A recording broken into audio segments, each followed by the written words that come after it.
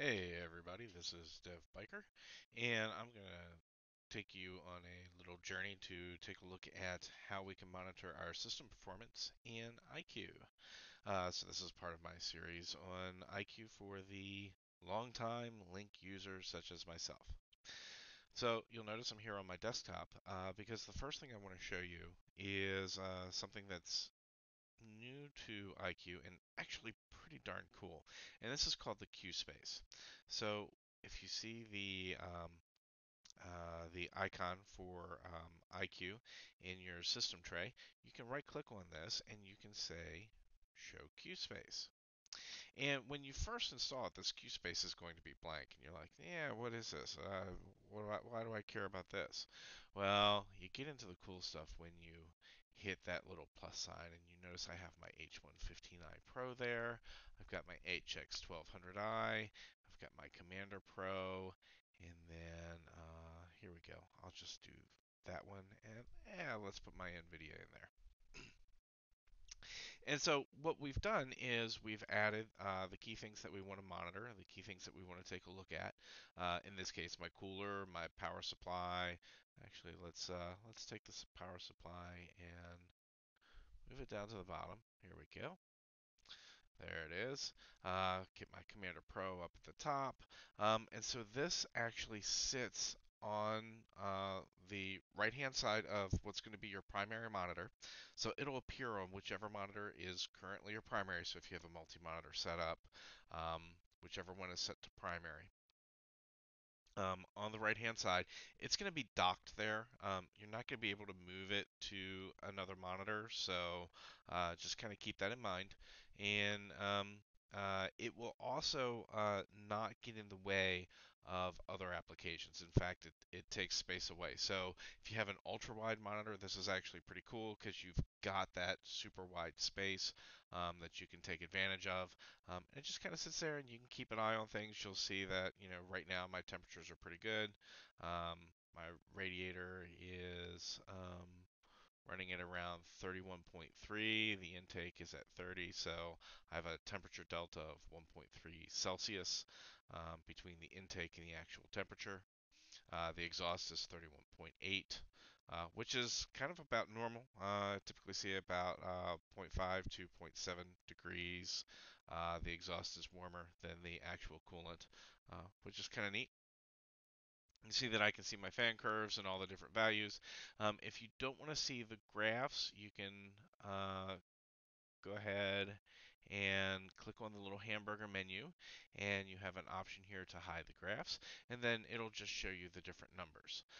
You can't go in and edit anything. You can change the names if you want, but you can't go in and change any of your settings or any of that. To do that, you have to show full queue, full iQue.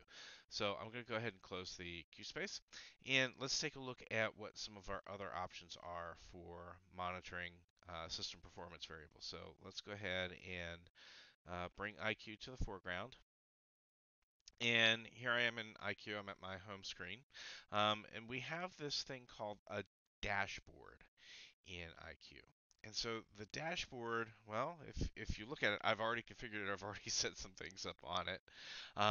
It gives you this much larger view than just the queue space to monitor system variables and temperatures and that kind of thing. So it'll get all of the same system variables that we saw in the iQue space, right? So I can come in here. Oh, look at that. I can actually monitor my M65 DPI if I want, so I can leave that up. System info, let me go ahead and add my NVIDIA in here. Uh, GPU, right? Because of course we care about that. And I'm going to click and drag. To click and drag, you seem to need to grab it right in this space right here and hold it for just a second or two before it registers that you want to move the thing around. Um, I've found that a little bit frustrating. So just kind of keep that in mind when you want to move them around. Um, so same here. Let me move the mouse down if it's gonna let me. Is it gonna let me?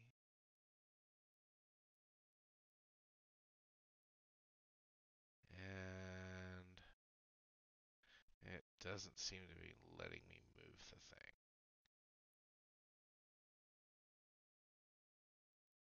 Ah, so I'm not going to argue with it any longer. In fact, you know what? I'm just going to hit my trash can and remove it from the screen. There we go. So problem solved. You can also increase the size. So if you want to see slightly larger graphs, a larger display of the individual items, you can increase the size and it'll change the width and show you a bit more information.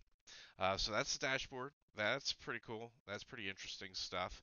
If you want to take a look really in depth at individual parameters, you can also come over. Let's start with the home screen, and I'm going to go into my H115i Pro, and you'll notice we have this graphing section, and you'll see this with all the different devices. That support things like temperatures and that kind of stuff. And in this case, I want to take a look at my H115i temp. And by default, the graphing is going to show us a 1-minute view. But you know what? I want to see a 5-minute view, so I can see a 5-minute view of what's happening over the past 5 minutes or 10 minutes. I can see what's been happening over the past 30 minutes. We see a good deal more variability in here over the past hour, right? So we can see I had a little dip, some increases, get to see what's going on here, right? 1 day. So with the 1 day view, you can actually see where I started up iCue. So it's not going to remember the settings between different sessions. If you exit iCue, it's going to forget all of that stuff. But if you leave iCue running, it will keep track of up to a day's worth of information that you can then view in the graphing. For me, on my system, even though it's storing a full day's worth of information, I've actually found that it was remarkably, amazingly efficient. Didn't consume a whole lot of memory, didn't consume a whole lot of CPU cycles, um, and gave me a really good view and let me kind of see what trends were going on. This is particularly interesting too when you want to look at your temperatures, say, over a 1 hour gaming session. It's really kind of wild to see what happens with those. So we can go ahead and just go ahead and take a look, and so you'll see kind of wondering why my temperatures have been going up. That's actually kind of weird. I'll have to take a look at that when I'm finished with this video. You can do the same kind of thing with the Commander Pro, right? So we come in here, we see the graphing, we can see what's going on with different values, and you'll notice this is still at 1 hour, which is where I had it before, so it remembers what my preferred settings are. And you can also do this in uh, with the um, power supplies. You can see what the fan is. You can see what the power in, power out. Um, etc. So really cool functionality to do monitoring and system monitoring. You'll see a lot of the same variables that you saw in Link, but you don't have to look at them at any point in time. Instead, you select which ones you care about, which ones you actually want to see on the screen, and you can hide them at any time. So if you want to add the rest of these in here, I mean, you certainly can. So there's my RAM, and you can actually wind up with something that looks very similar to the Link main screen. Um, just like in the Q space, by the way, you can't change any of the settings here. Um, it'll tell you what they are, but you can't change any of the settings here. You need to go into Home and then into the device to actually change any of the settings. Can't do it from that dashboard. Okay, so with that, that's kind of a quick look at what we can do with monitoring in iCue. Thanks for joining me, and have a great one.